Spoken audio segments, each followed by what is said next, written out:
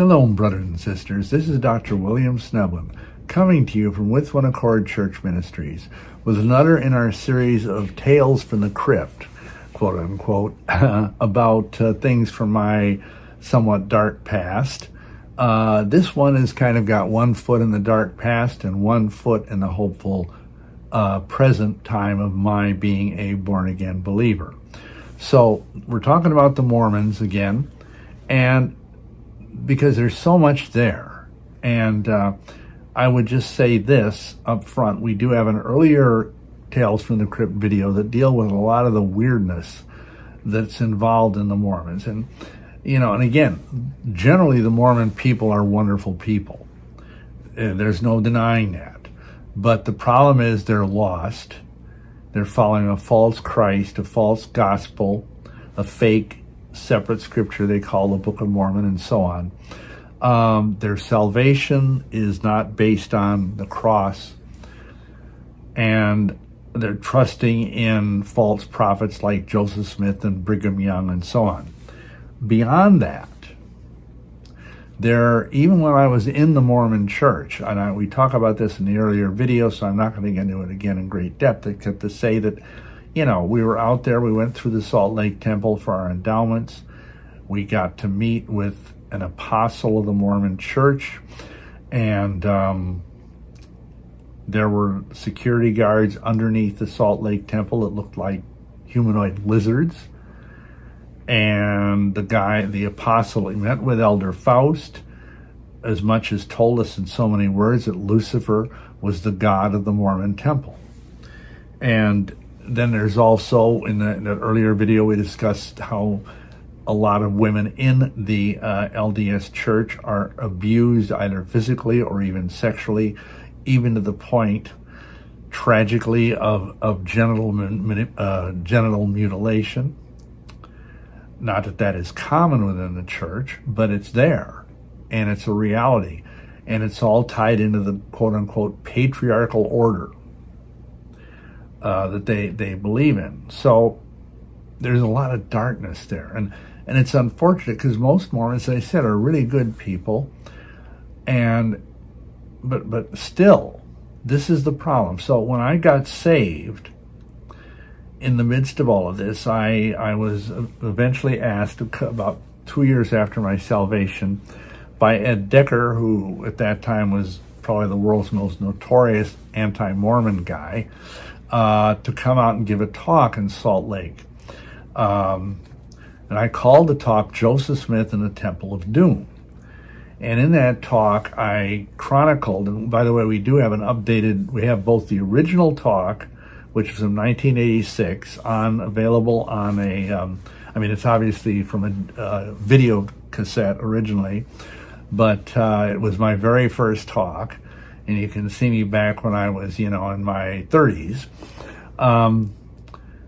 But anyway, we have an updated version of that from 2011, which has a lot more graphics and a lot more detail in it.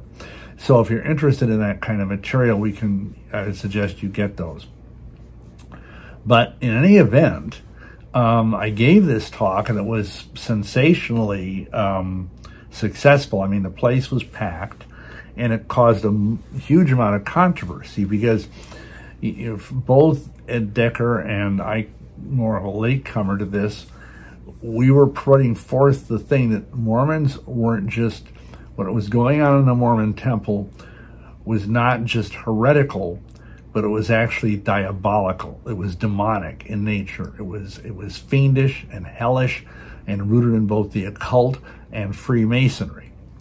So because of that, we got a lot of flack, and that's not what I want to talk about today. But for decades, even before all this happened, there have been reports of weird things going on underneath the Salt Lake Temple, because the Salt Lake Temple has layer after layer, sub-basement after sub-basement underneath it.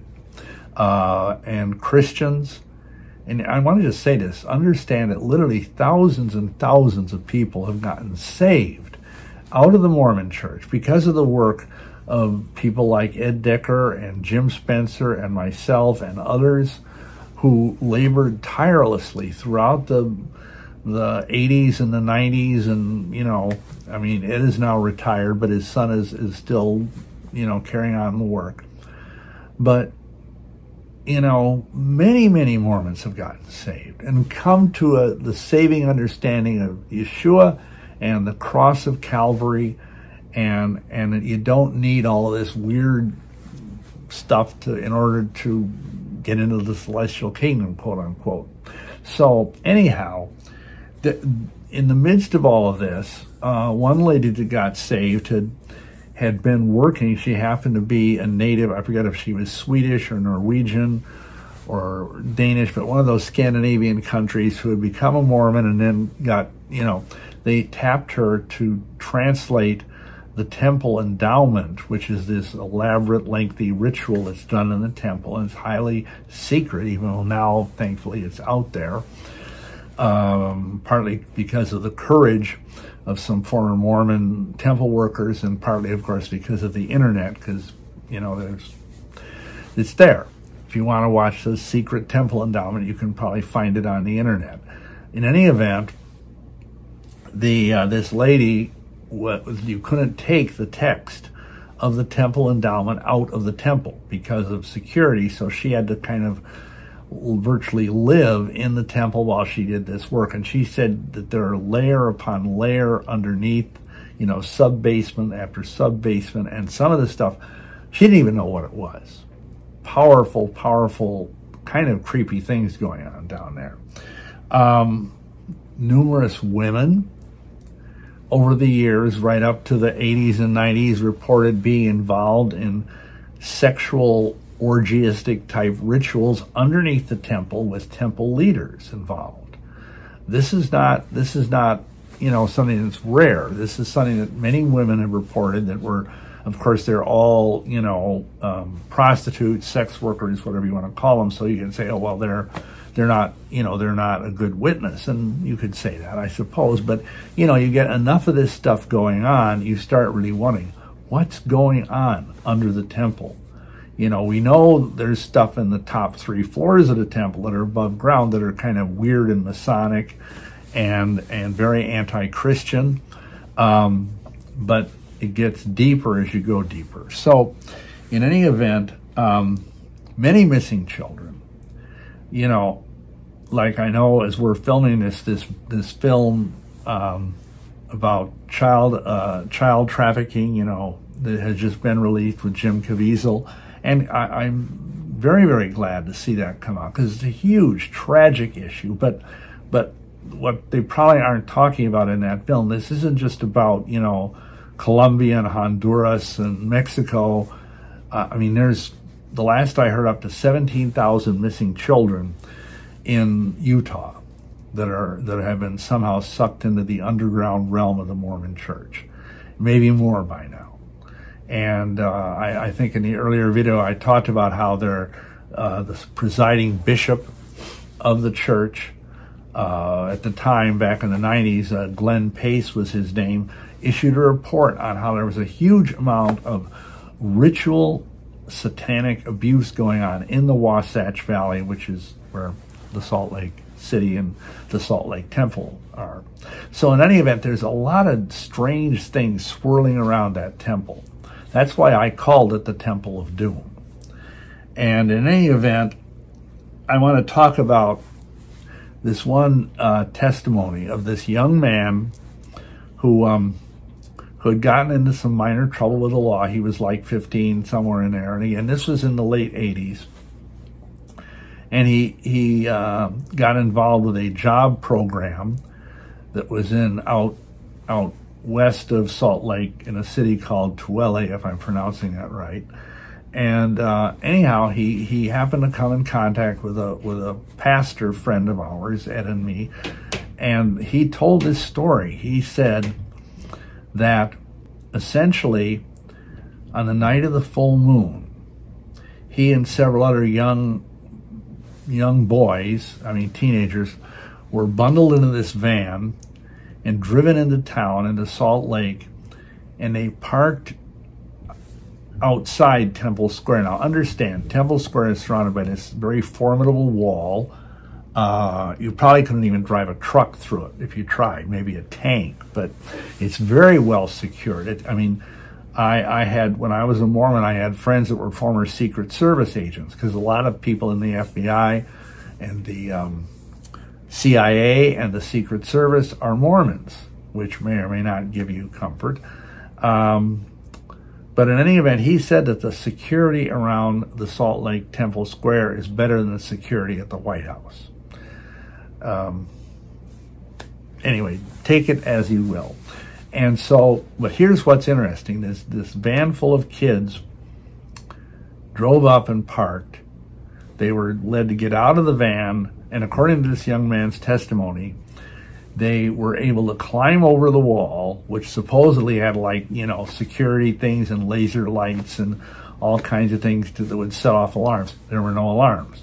And so they got into the temple square, which is about a city block in size, and they were taken to this area that was between the visitor center and the tabernacle, the Mormon tabernacle, which is where they have those conferences and concerts and things. And it was this big grate. They opened up the grate that went down below, and they walked through this thing.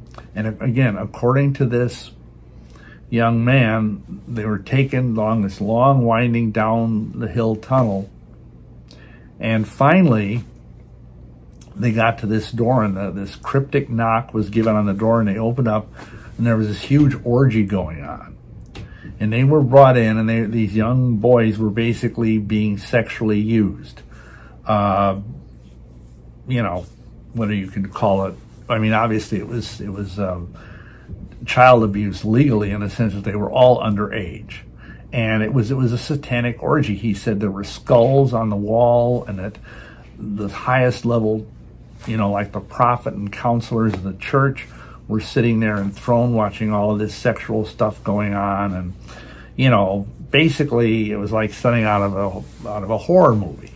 Anyway, so he told this story to this pastor, and the guy thought, well, this is bizarre. This couldn't possibly be. Because, you know, it sounds like, again, something that some kid would make up. So I'm going to just test this out.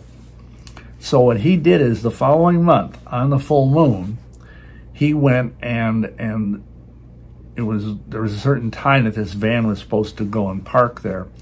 And he went and he parked there before the van would have gotten there. And he said it was interesting because at this time there was a Howard Johnson's restaurant across the street from the temple. And there was a man in a car watching. And he kept glowering at the pastor, like, you know, kind of giving him the evil eye, like, why don't you leave? Why don't you leave? And finally he drove off. And so the pastor thought, well, just for the heck of it, I'm going to see if I can't get over this wall. So he happened to have a basketball in his car, and he took the basketball and accidentally threw the basketball over the wall, so he'd have an excuse, you know. And so he was able to climb over. This pastor happened to be, you know, kind of tall and skinny and athletic. And he climbed over the wall. No alarms went off, which he found remarkable, because he was a pastor in the area. He knew how well fortified the Salt Lake Temple was. So somebody had turned off the security on, it would have been the west wall of the temple. And so he went over, and there was the grate, just like the kid had said, in the middle of the pavement between these two big buildings. And so he thought, well, what the heck, I'm going to open up. You know, he had more courage than most people would. And he went down there, and he actually got to the door that this kid had talked about, but he didn't feel like he wanted to go in, and I don't blame him one bit.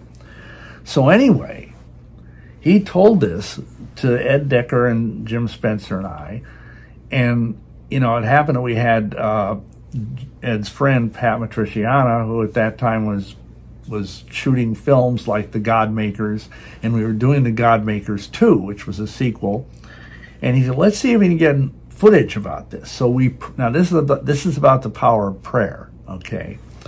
We had a really powerful prayer meeting, and we prayed that he would be able, Pat, to get onto temple grounds without being hauled off by church security. And we figured the only way to do that was because at this time, like I said earlier, Ed Decker was kind of considered to be the Antichrist by the Mormon Church. I mean, he was the most reviled, hated figure in all of America, maybe even in the world in terms of Mormons. And so what we were going to do after prayer, we decided, okay, Ed and I are going to walk in the temple square because it's more or less a public place. It's for tourists and things, people walk around during the day. And we knew that as soon as Ed walked into Temple Square, they'd go on red alert. And they did. So we thought maybe we could attract all the attention to Ed. At this time, I was relatively unknown, but he was like, you know, amazingly feared by the Mormons. And so we did. We walked on a Temple Square, and immediately there were all these church security guys that looked like, you know, they all had black suits and buttons in their ears. Just like that, they were walking with us, cordoning us off, like in case we were going to do something bizarre, you know, like throw a bomb at the temple or something. So we were just walking around, you know, and meanwhile, Pat Matriciano was over there filming all of this stuff. And he got all the footage he needed because we had prayed. Hallelujah. And when he finally got the footage, then suddenly the head of church security noticed him with a, you know, big camera, you know, a professional video camera, not like, you know, some little tourist camera. And they hauled us into the tabernacle. And I don't want to get into all the details because this is getting longer than I thought it would. But basically, they gave us the left foot of fellowship. They told us that we were not welcome there. They knew that Pat was an enemy of the church. They knew that Ed Decker was an arch enemy of the church. And so they basically threw us out. But we got the footage, and that footage of the grate and of the environment around there and of all the satanic, because the Mormon temple is full of satanic symbols on the outside, Masonic stuff, witchcraft stuff, and I go into all of this in my video, the 2011 video, especially Mormonism's Temple of Doom. So I'm not going to go into detail on that, but the point here is that there's stuff going on underneath the surface. And in a way, it's like the Mormon church is like a metaphor for much of our society.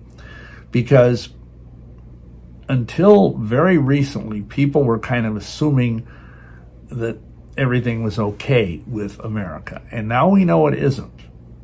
I mean, we've had a lot of bad stuff exposed. And because I'll tell you, we prayed. Ed and I and many other ministers got together at a conference in Washington, D.C. in 1980. And we prayed, according to Ephesians 5:11, that the unfruitful works of darkness would be exposed. And they were, and they are, and it's getting more and more the case. And I would submit to you that this new film, Cry of Freedom, or I forget if that's the title or not, but I'm sure you all know what I'm talking about. It's just the latest manifestation of the Almighty bringing forth the works of darkness so they can be brought to light and exposed to the scrutiny, both legal and spiritual, of the communities in which this evil exists. And I just want to close with a couple of thoughts here.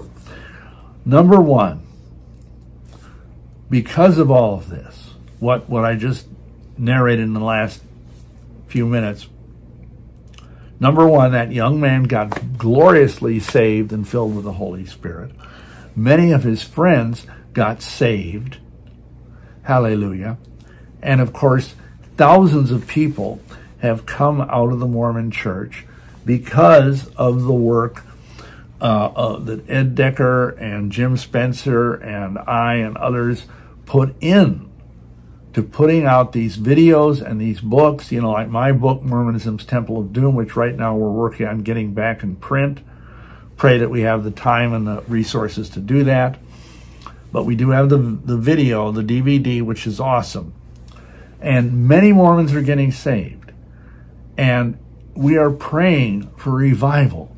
We are praying that the more the darkness is exposed, that people would understand that you can't have light without shadow, you can't have shadow without light. And I believe Yeshua is coming very soon.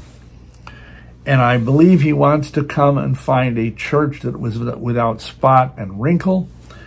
And we need, as the good guys, quote unquote, the born-again believers, we need to gird up our loins and be ready to fight against the darkness, because our prayers are powerful. And we can blind the enemy like we did years ago in the Salt Lake Square. I mean, we can get people saved and get people set free, but we need to pray. And in the midst of all of this darkness, realize that as dark as I was a Satanist, I was a Freemason, I was a witch. One lady prayed for me, and that was enough to knock down a huge pile of strongholds around me, to the point that I finally got born again after 5 years in the Mormon church. It kind of served as a spiritual decompression chamber, because at least it was pretending to be Christian. And then I finally got out of the Mormon church after I got born again, and hallelujah, here we are. I've been in ministry now since 1986. The Almighty can work wonders. Yeshua can save anybody. And even if you're a victim of some of this kind of stuff, child abuse, satanic abuse, horrible things that have, unfortunately, these things have been going on for many, many years. They're not just something new. It's just that with the advent of modern technology and the internet and all of that, it's become a huge thing. But we need to pray that the darkness would be exposed, and we need to pray that these precious children would be set free, and they would be ministered to, and that they would be able to be saved.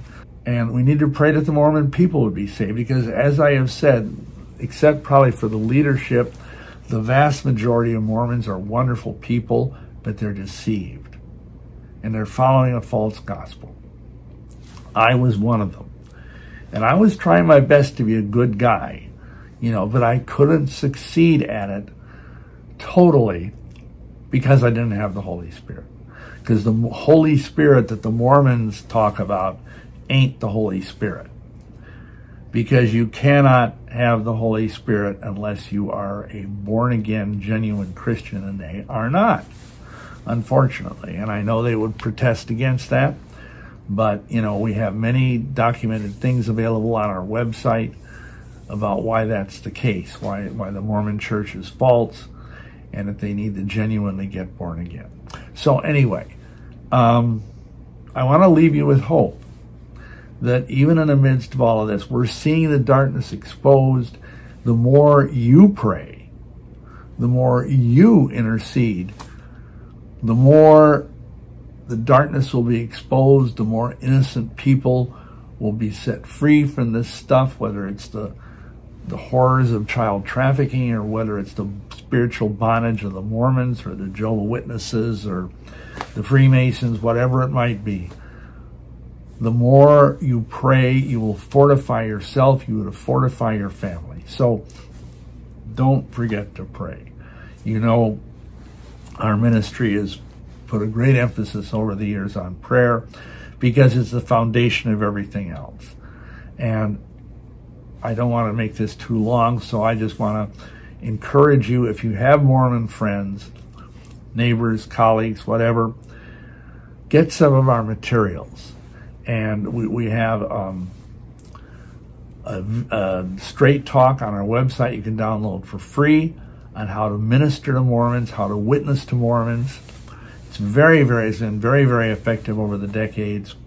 I wrote it way back in the early 90s, and we've sent out thousands of copies of it. Now you can just download it for free on our website, withoneaccord.org. So, I'm going to pray now. Father, in the mighty name of Yeshua, the Messiah, I just lift up everybody that's watching this. I pray that they would be encouraged to pray more and to do spiritual combat against the forces of darkness, which are indeed roiling around us. But we know you have said, you know, be of good cheer, for I, Yeshua, have overcome the world. And we glorify your name for that, because we know it's true. We know that you are Lord over this world. And we know that, as it says in the scriptures, that even though you're here and you are dining in the midst of your enemies with us, enjoying fellowship with you in prayer and in worship. Father, I pray that everybody would continue to pray and intercede before the throne for revival and for America to repent. I pray that Mormon people would get saved more and more by the dozens and dozens of people, and they would become born-again Christians, Father. I pray, Father, that you would expose the darkness that's out there in the world, and I pray also that you would save these precious children that, for whatever purpose, are being trafficked and you know, are being stolen from their parents and all of these other horrible things. We want to pray for them too, Father. Father, we also pray that everybody that's watching this film would be blessed and equipped and empowered. We pray, Father, that they would know that you are the sovereign of the universe. We pray that they would know that you are with them in their lives and in their struggles, because we know we all have struggles, Father. Strengthen us, sustain us, anoint us, clothe us with your supernatural power. Fill us with your Ruach HaKodesh, your Holy Spirit.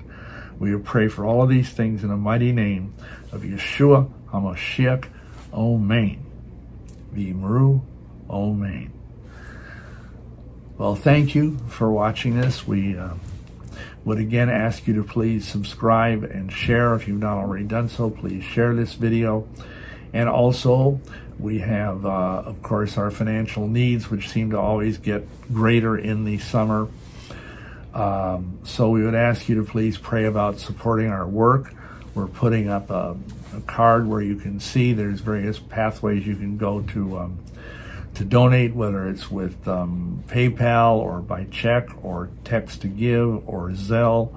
You know, we really need your help. We really need your prayers. And we thank you so much that you have helped us to really grow this channel, because, again, YouTube is kind of doing some strange things, and we're trying to figure out a way. We're going to be putting a lot of our videos on Rumble, too, in case something happens. So be blessed in all that you do. We pray that Yeshua would bless you richly. And I say shalom, shalom.